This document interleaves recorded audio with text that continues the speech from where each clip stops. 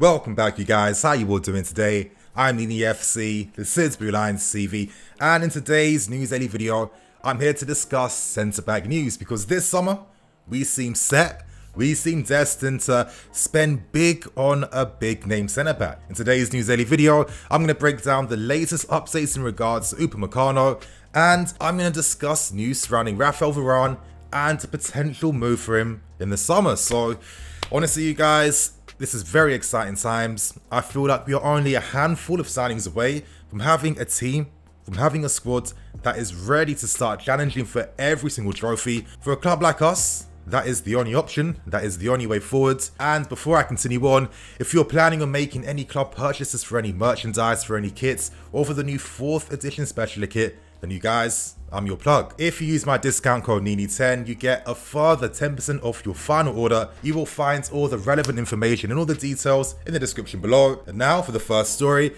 let's break down the update in regards to Upamecano, because reports came out from Bild, the German sports publication, and they report that Thomas Tuchel, our manager Thomas Tuchel, wants Upamecano as his #1 centre-back for Roman to sign. The reports are very promising, they're very exciting. Of course, it states that Roman, he's very comfortable paying that release clause. I mean, for a guy that's 21 years old with his experience, with his potential, to be available for 42 million euros, which is around 38 million pounds. Of course, you guys, that is something that Roman can easily cover.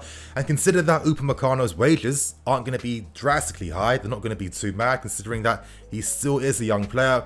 This feels like the perfect time to sign a player that every big team in Europe is monitoring, that every big club in Europe is after. And right now, it feels like we are one of the few favourites when it comes to signing Upamecano. Now, this news has been reported previously, but it's reassuring to know that we have made contact with Upamecano. I mean, this is news that we do know. We've made contact with the sport agency called Sports 360 GmbH. So, you know, they've got a lot of clients in the Premier League. You know, they've worked with a lot of big clubs. They've got a lot of big names on their books as well. And considering that Upamecano's natural market value is actually around 54 million, you know, you're kind of signing one of the best young centre-backs in Europe right now for way below his market value. So for me, this is a smart signing to make. And to give my thoughts and opinions, straight off the bat, if Thomas Tuchel, if he wants him as his #1 defensive option, then we have to support our new manager. We have to support him. We have to sign him for him.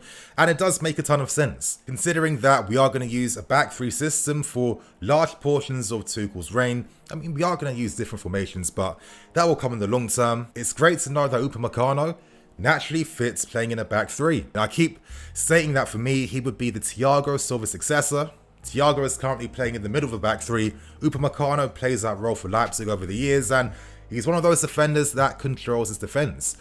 It's going to be interesting to know that on a hypothetical one, if we do sign him, how much time is Upamecano going to need to settle into a new league, to settle in with his new teammates?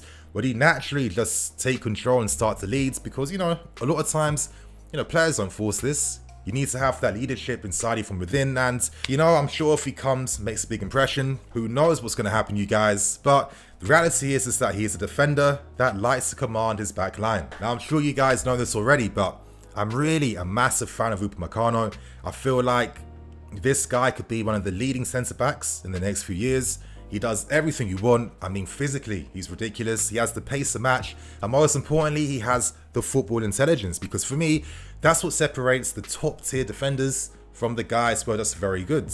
With Upamecano, you know, his ability to kickstart those attacks, to play out from deep, you know, he plays the ball with pace. He moves the ball very quickly. He's someone that's very comfortable too in tight situations. You know, he's not someone that has no technique, that fumbles when, you know, he gets pressured and closed down, which makes him even more elite in my personal opinion.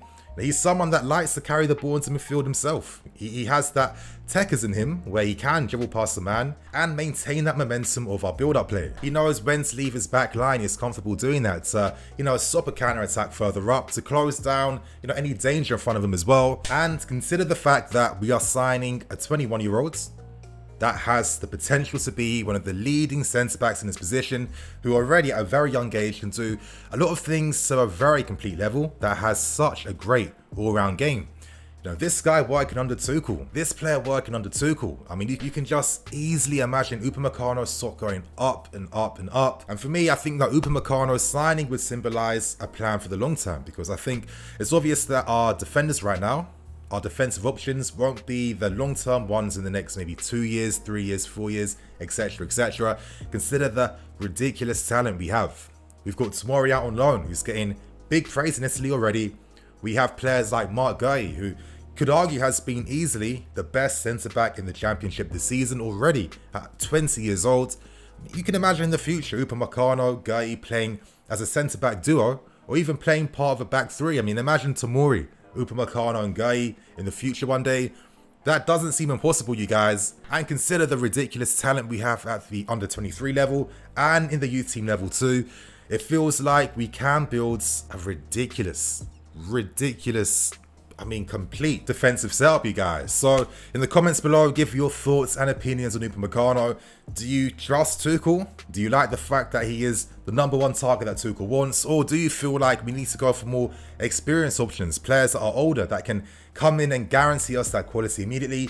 Say your reasons why below. And now, you guys, we end things with the second big story today, and that's reports suggesting interest in Real Madrid's Raphael Varane. Now, these reports had come out from Marca, and it was a pretty revealing article. At this point in time, Real Madrid are fearful that Varane does not want to commit to signing a new contract extension. Now, the fear comes from the fact that next summer, Varane's contract does expire, and if he refuses to sign a new deal, Real Madrid cannot afford to allow a player of his experience, of his world-class ability, to leave for absolutely nothing. So if Varane does not commit to a new contract, Madrid would be forced to have to sell him in this next window. And when you consider Varane's market value, which is set at around 70 million euros, he's one of the Real Madrid players with the highest market value in the squad right now. And considering the fact that Madrid needs to start rebuilding their team, they have many aging players that won't be in the next few years, and already in defense they have issues with Ramos, who hasn't signed a new contract too. They have issues with Raphael Varane.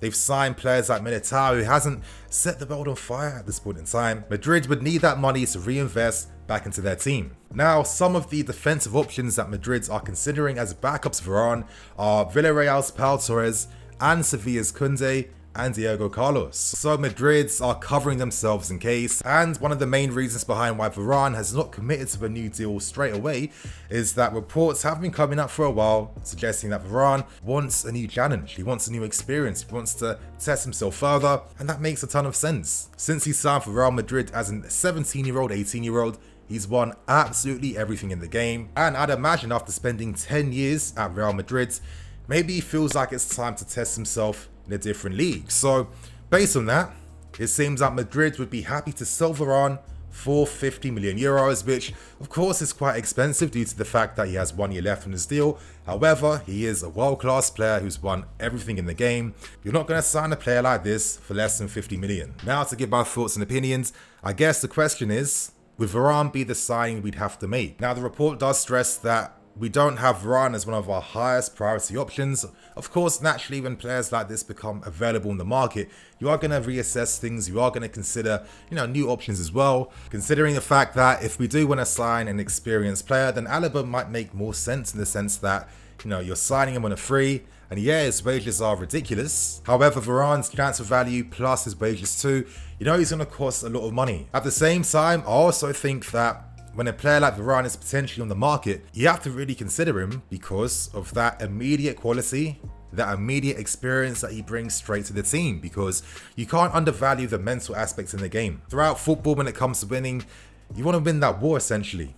And you need players that are up for, competing in those battles. And that's something that Varane has become seasoned with over the years. He's played in so many big games in Europe, internationally, domestically too. If you sign him, you know straight away the quality that you are bringing into the team, and considering the young players we do have, you'd feel like they could learn from him. I mean, we've seen the value that Thiago Silva's brought immediately, and he's nearly 8-9 years older than Raphael Varane. For me, you guys, as I've been stressing, I like every single defender we've been linked with, that we're looking at, that we do have on our shortlist for next summer. I mean, you're looking at your Solas, you're looking at your Alabas, your Upamecanos, your Varanes, you can go on, and honestly, very exciting times. In the comments below, you guys, What defender, one defender would you sign out of any defender for this summer? Let us know below, you guys. And on that note, I'm going to wrap things up and keep things moving. I'm Nini FC, this is Blue Lines CV. I'll catch you guys later with some more videos.